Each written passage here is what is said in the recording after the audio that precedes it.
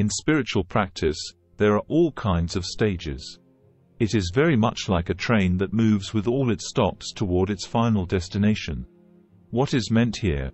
For example, let's imagine a high-speed train running from Tokyo to Hakata. Suppose this Shinkansen train leaves Tokyo and makes stops in the following order: Nagoya, Kyoto, Osaka, then Okayama, Hiroshima, then Kokura, and Hakata. It departs Tokyo and stops in Nagoya, Kyoto, and Osaka in order. Consider these stops one by one as your consciousness on each level. And then what?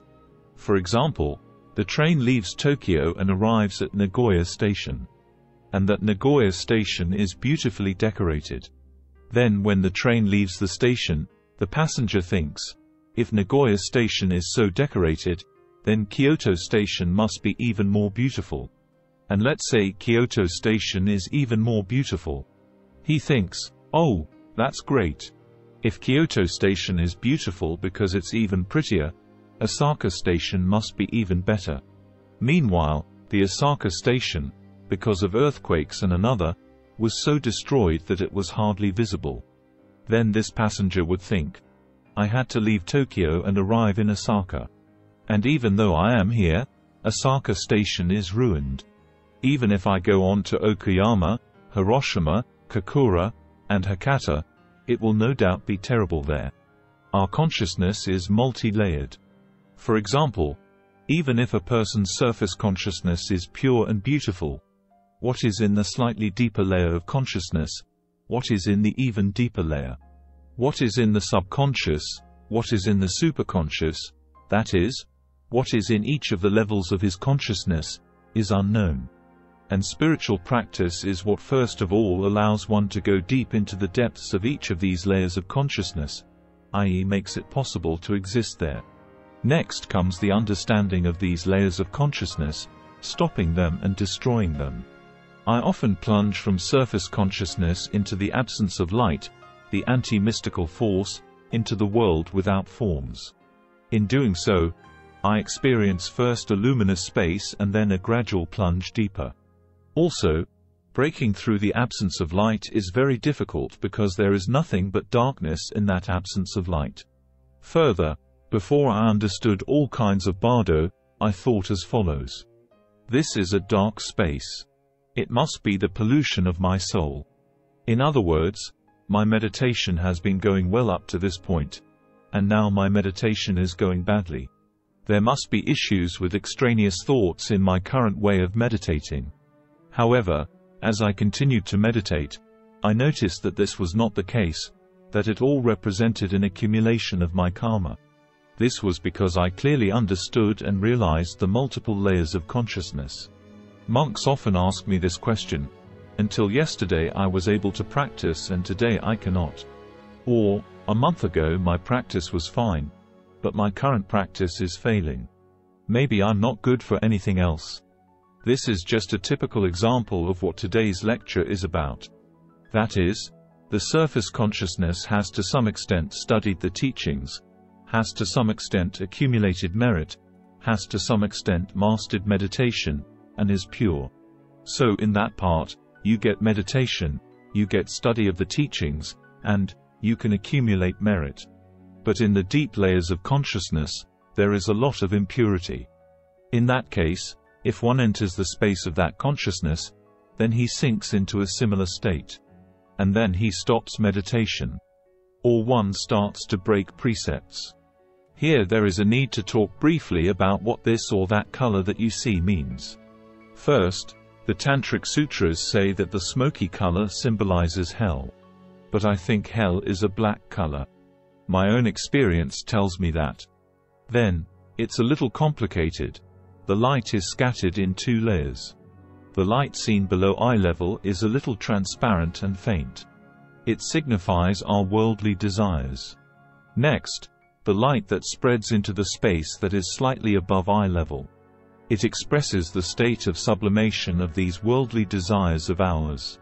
However, it should be understood that they are both illusions of our greed, hate, and ignorance. Next, the green one. This green signifies compromise, a state of consciousness in which one loses to the strong. It signifies the state of mind of the animal. Next, yellow. This yellow signifies greed, and also various desires for material things. These are factors of hungry spirits. Next, blue. The color blue can also be different, from dark blue to pure sparkling blue. About this blue color in Tibetan Buddhism, it is often said, "Be reborn in the world of men." The reason is that there you can engage in spiritual practice. This blue color signifies the world of people, attachment, and religion as an extreme degree of attachment. Next, the color red. It includes shades from red to purple and expresses pure struggle. What does pure struggle mean? In short, it is trying hard to think only of winning.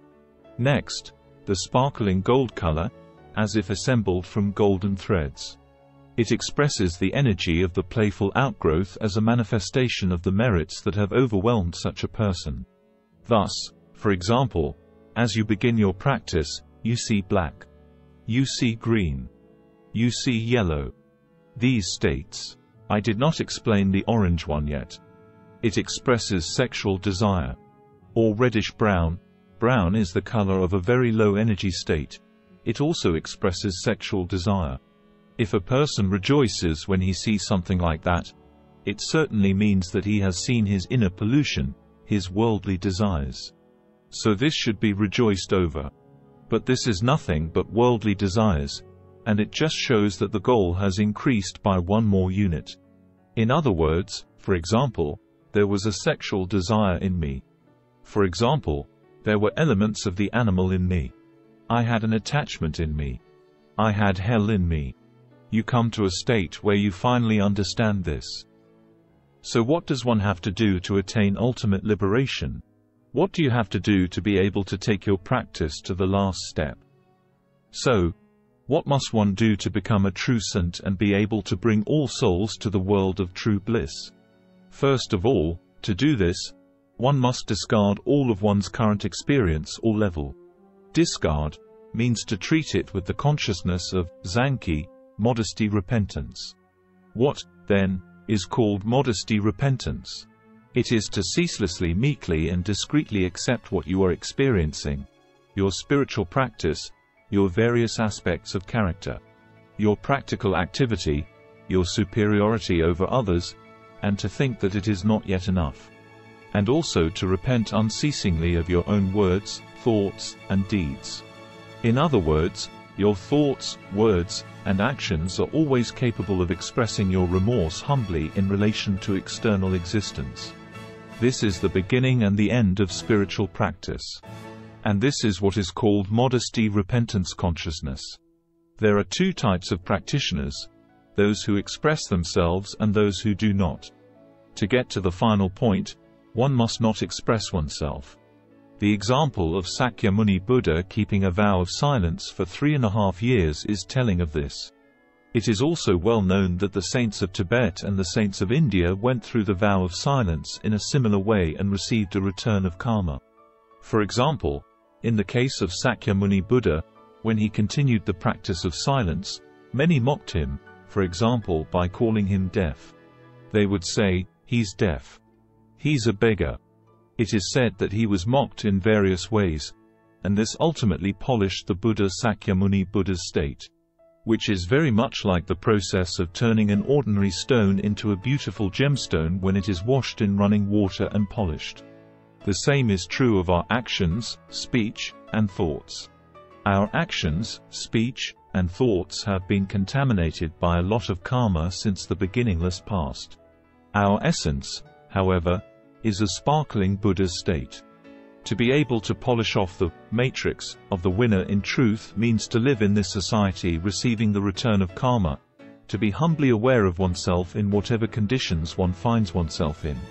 Without regard to the environment, to be constantly aware of the workings of one's speech, actions and soul, to live politely, kindly, based on the law, based on the truth. This is what gives the perfection of true Buddha. In other words, to get to the ultimate point, it becomes necessary to study the teachings thoroughly, control one's words carefully, control one's thoughts carefully, and control one's actions carefully.